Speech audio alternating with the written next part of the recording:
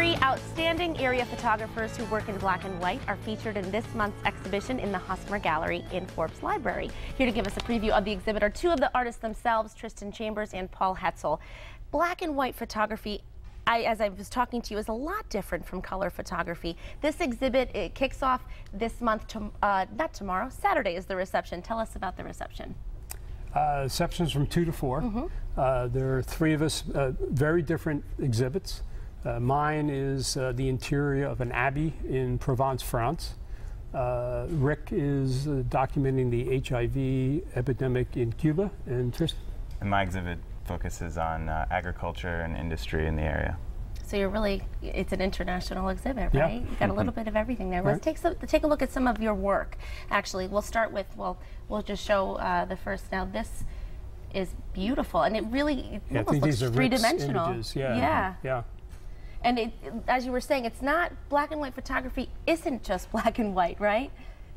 Now, a good black and white photograph really should have all the spectrums of gray. Pure black and white is a little harsh. Now, let's take a look at Paul's photos. So this is inside an abbey in France, and it's really just a theme that you have going here. Correct. Oh, it's beautiful, and all of this will be on exhibit at the exhibition in the Hosmer Gallery in Forbes Library, and this is going on throughout the month until September 30th, and people can go and take a look at your work and can also purchase some of the work as well. And now we're looking at Tristan. These are my photographs, yeah. Your photographs as well. And it's a lot different. It's obviously an art form. I mean, it's stunning to look at the talent that you have and really the work that you do, but it is definitely much different than taking photographs in color. It is, yeah. I'd say that the most important thing is the light, that black and white photographs really are about the light, unlike color photography. Right, and people that, I mean, for me, I just, take pictures, and then I can change it to black and white, right? But it's different when you're actually taking photos. Like you said, it's all about the light, and the contrast is so different as well.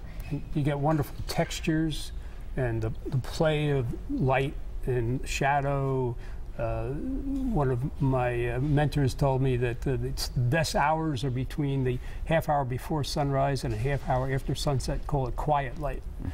Oh. Where you really have that wonderful light, right? That's just, or fog, just magic for black and white photography. Magic, it's just perfect, the perfect scene, the perfect environment. And I noticed, Tristan, you've got your camera with you. Do you not leave home without it? That's true, yeah. It's like your child, right? Do you strap it into a seatbelt in your car? I do hold on to it around turns, yeah. You do, see? It's just like a child. Once again, the exhibit is going through the month of September, and people can go, and the reception is Saturday, and they can go and see your work and see Rick's work as well, and also just take a nice little stroll through all of the beautiful photos.